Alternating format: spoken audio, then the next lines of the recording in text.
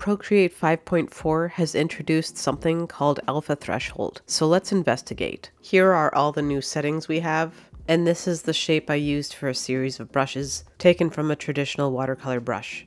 As defined in the handbook, alpha threshold changes whether less opaque pixels are shown or not, and at what opacity that happens.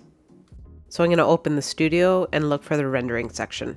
We're going to find the new setting, and when I turn it on, you can see the change that takes place. So let's leave it on and have it at none with alpha threshold applied.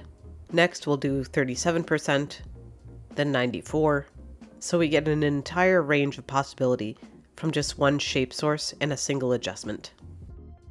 With all these samples, I'm going to combine them, creating a new shape that I can then copy and paste into a new brush to build.